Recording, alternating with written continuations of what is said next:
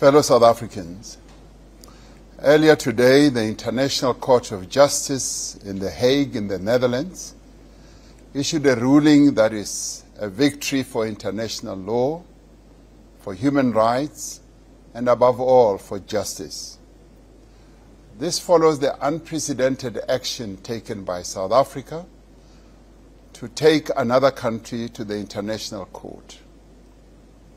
On the 29th of December 2023, South Africa filed an application instituting proceedings against the State of Israel for the violence it has unleashed on the people of the Gaza Strip, arguing that Israel was in breach of its obligations under the Convention. South Africa had earlier condemned the 7th October 2023 attack by Hamas and other groups that resulted in the deaths of many Israelis and the taking of hostages.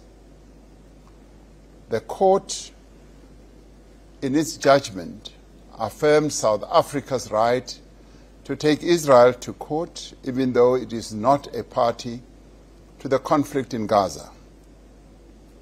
The ICJ, as the principal judicial organ of the United Nations, has handed down a ruling that the State of Israel should immediately implement a set of provisional measures to prevent any further acts of genocide in Gaza, and to desist from such acts and to take effective measures to prevent the destruction and ensure the preservation of evidence relating to acts of genocide.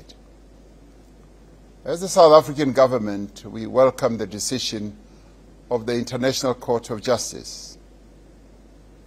We note the court's statement that it is acutely aware of the extent of the human tragedy that is unfolding in the region and is deeply concerned about the continuing loss of life and human suffering, and that the catastrophic humanitarian situation in the Gaza Strip is at serious risk of deteriorating further before the court renders its final judgment. We welcome the measures that the court ordered by majority decision, ruling that the Israeli military should not commit acts of genocide against Palestinians. Israel should take all measures to prevent and punish incitement to genocide. Furthermore, it should take immediate and effective measures to allow basic services and humanitarian assistance in the form of food, medication, and other basic necessities to Gaza, and it should also preserve evidence of what is happening in Gaza. And lastly, it should submit a report within a month on all measures taken to give effect to the ICJ order within 1 month. This order is binding on Israel and must be respected by all states that are party to the Convention on the Prevention and Punishment of the Crime of Genocide. We expect Israel, as a self-proclaimed democracy and a state that respects the rule of law, to abide by the measures handed down by the International Court of Justice. After more than half a century of occupation, dispossession, oppression, and apartheid, the Palestinian people's cries for justice have been heeded by an eminent organ of the United Nations. Today, Israel stands before the international community, its crimes against the Palestinians laid bare. Since October last year, the people of Gaza have been the victims of bombardment and strikes from land, sea, and air. Homes, refugee camps, and entire neighborhoods have been destroyed, and not even schools and hospitals and religious places have been spared. The people of Gaza have been deprived of electricity, fuel, food, and medical supplies. According to the United Nations, more than 25,000 people have been killed during Israel's war with Hamas. And we hold the view that this has been collective punishment against Palestinians in the Gaza Strip. Among the dead are relief workers, United Nations staff who have died in their hundreds, as well as journalists who have also died in their hundreds. More than 16,000 of the dead are women and children. In October 2023, the United Nations Children's Fund said, Gaza has become a graveyard for thousands of children, born and unborn. According to the United Nations, thousands of children were killed in just the first 3 weeks of the current conflict. As South Africa argued in its application to the International Court of Justice, the high civilian death toll and the sheer scale of the devastation that has resulted from Israel's response to the 7th October attacks is vastly disproportionate to any claim by Israel that it has been acting in self-defense. We have called Israel attacks on Gaza genocidal acts, acts for which Israel should and must be held accountable. Today, the International Court of Justice has vindicated us. The court has concluded that, pursuant to Article 9 of the Convention, it has jurisdiction to adjudicate our application. The effect of the order that the ICJ has granted today is that there is a plausible case of genocide. This marks an important first in our quest to secure justice for the people of Gaza.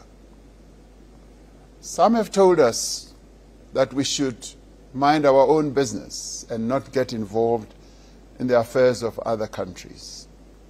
Others have said it was not our place. And yet it is very much our place as a people who know too well the pain of dispossession, discrimination, state-sponsored violence. We are also a people who were the victims of the crime of apartheid. We know what apartheid looks like.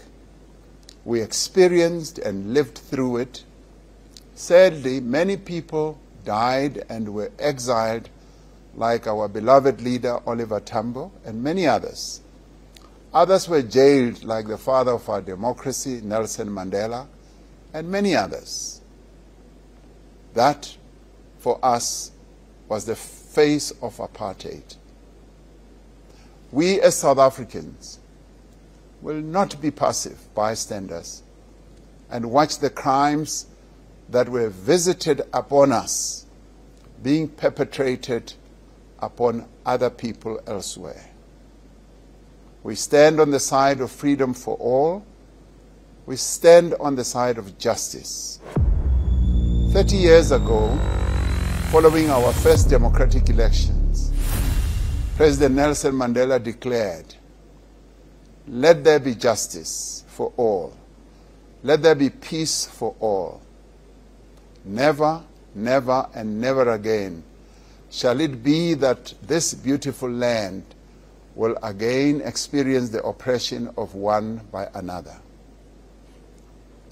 And so we say again today, never, never, and never again shall it be that acts of genocide are perpetrated with impunity as we, the international community, look on. We firmly believe that following this judgment, there should now be a more concerted effort towards a ceasefire, and negotiations should commence on a permanent two-state solution for enabling Israel and Palestine to live side by side as independent states, the Palestinians having attained their self-determination.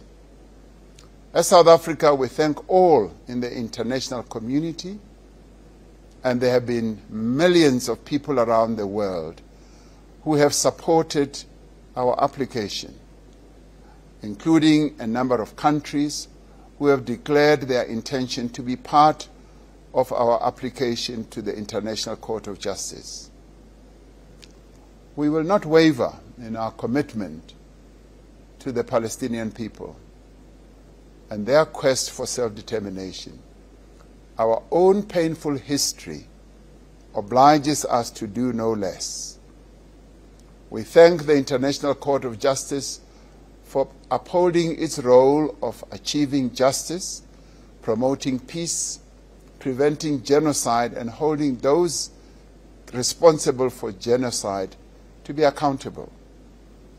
It is our earnest hope and wish that this court order paves the way for an end to this crisis and this painful experience that Palestinians are going through. And we hope for an end to the terrible loss of life and hardship, and for the crucial first steps to be taken towards reconciliation and a just, lasting peace. Lastly, I'd like to extend my gratitude to our lawyers, the lawyers who presented our case to the International Court, and of course, a gratitude to our Minister of Justice and Constitutional Affairs, and also our Minister of International Relations, who is currently at The Hague. I thank you.